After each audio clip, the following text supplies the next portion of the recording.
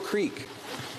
I am honored to rise and table 57 petitions on behalf of thousands of Canadians who are concerned about the absence of legislation regarding the use of ultrasounds to determine the gender of an unborn child.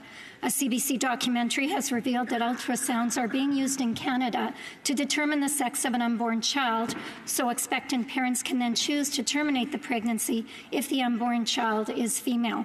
These citizens are calling on the government to support legislation that would make sex-selective abortion illegal. I trust the government will deal expeditiously with these citizens' concerns. I am also honored to rise and table 9 petitions on behalf of hundreds of residents of Saskatchewan and British Columbia who believe that hospice palliative care improves the quality of life for patients and relieves their suffering, pain, or illness, but that it is not accessible enough or available to all Canadians.